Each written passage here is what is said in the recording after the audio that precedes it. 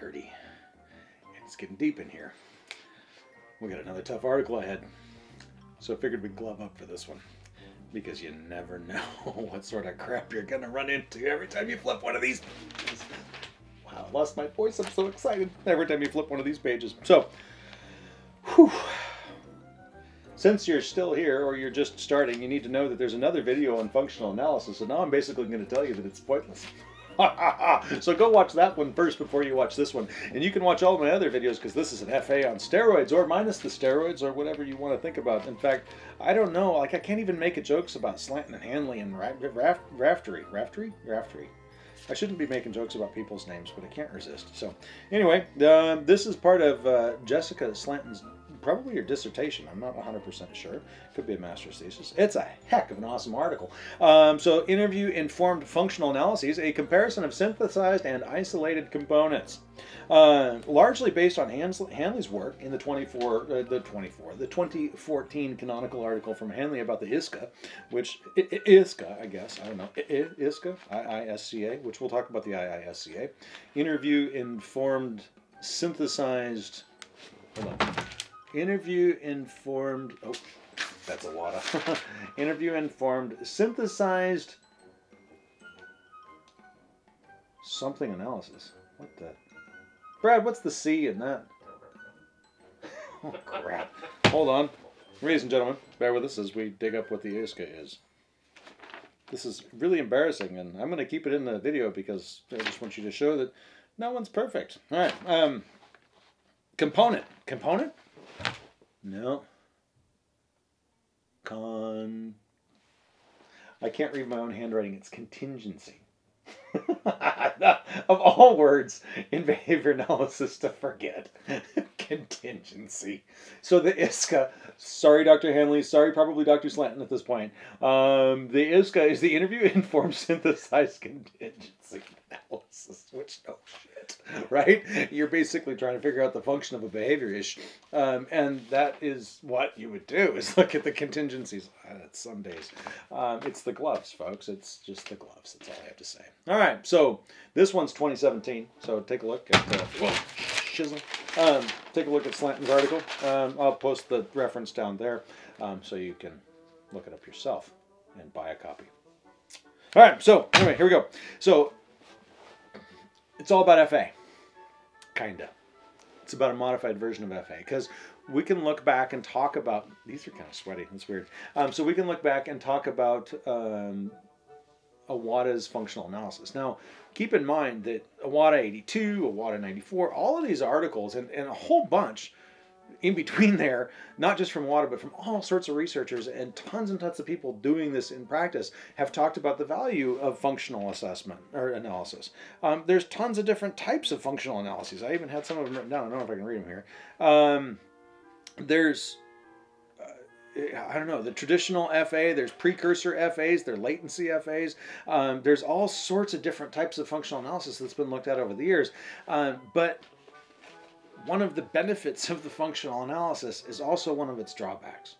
By identifying so crystal clearly what the different functions are for that client's problem behavior, you might be putting your blinders on to some bigger issues, which might be that maybe it's more than one thing that's reinforcing the behavior, or maybe it's more than one behavior that you're dealing with, right? Maybe it's a series of behaviors, maybe it's a chain, right? Maybe behavior A, a precursor behavior, comes always before the second behavior. So what if you can work with the first behavior before you get to the problem behavior? So anyway, the ISCA allows you to pick up on some of those things, and it's pretty cool.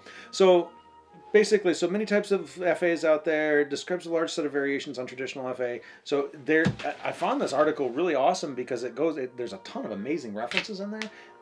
She covers some really cool stuff in terms of if you want some good background on what FA is and the different types of it. It's really well covered. So let's get into the ISCA though. So the ISCA kind of switches the gears. Instead of just this immediate direct observation, you get into open-ended interviews with people that know about the client's behavior, and you ask questions about what they think. You get really pointed. These things can take like 30, 40 minutes to do these interviews, and you do them from multiple sources. You don't just go to one person. You go to multiple people, and you kind of synthesize all of that into one and go, all right, what are the different things, triggers for the kiddo? And I know triggers, discriminative stimuli, but when you're talking in an interview, a looser interview form, you got to just try to get the information however you can. You translate it how you want. So anyway, you get all this information, you figure out what probably is maintaining the behavior based on these things, then you figure out under what conditions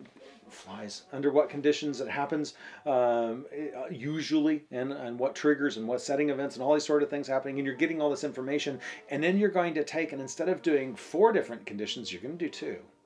You're going to synthesize these things, and using a multi-element design again, you're going to synthesize this stuff, all the different reinforcers, right? The potential reinforcers. So you might put an attention condition and even an escape condition, depending on the scenario, or attention and automatic. You could do all sorts of things to combine them together, because it seems like this behavior is maintained by multiple things, according to all these people you've interviewed. Anyway, and then you also, so I'm looking at that, so you're kind of combining that, it's too hot, I can't deal. You're combining the establishing operations kind of into one, and you also look at broader response topographies. So you're not just looking at the one response, you're looking at multiple responses and the topographies of those responses, precursor behaviors, things that always come right before.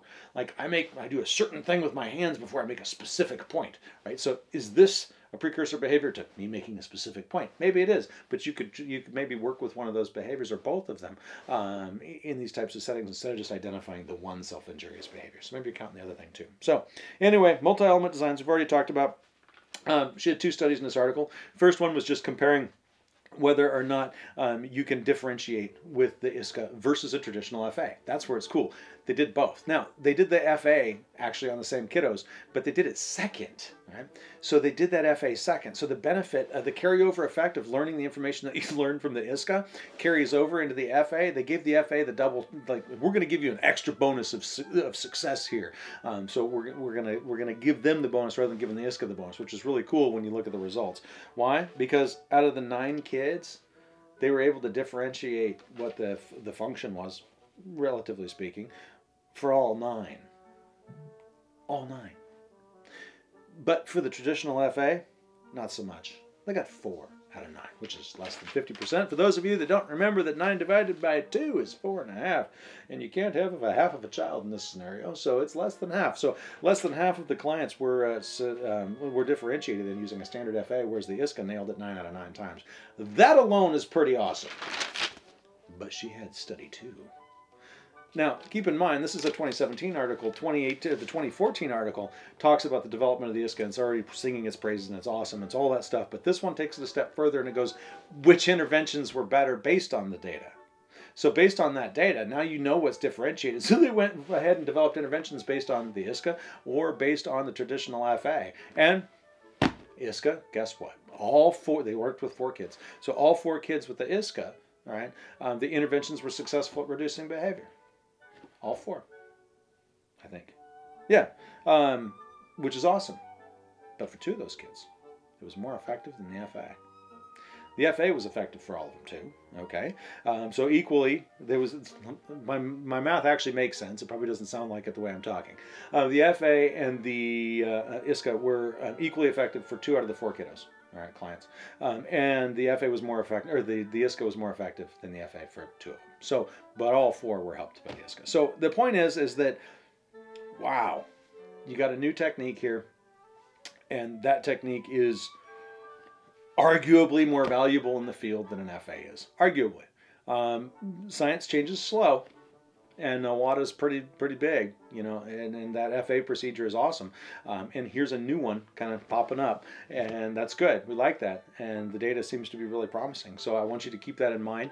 Learn about the ISCA. I think it's really important to learn about. You can pull the journal articles on it. Hanley's the primary researcher behind it, Gregory P. Hanley. But I think the last couple of points is that behavior is complex. EOs are complex. You know, it's not just one thing that might signal a behavior to start. And behaviors combine, right? So you get these chains. The behavior's messy. It's kind of compound stimuli, compound behaviors, all sorts of stuff. And ultimately speaking, you have also situations where reinforcers may or may not be as crystal clear as what you think. Sometimes multiple things reinforce the same behavior. ISCA, it's cool, it's quicker, it's based in the real world. It's not just straight up experimental. It is experimental, but it's not just straight up rigid as much as an FA. But it seems to produce the same amount of data, and you could do more with it. Arguably, according to this author. So anyway, go out and read. See ya.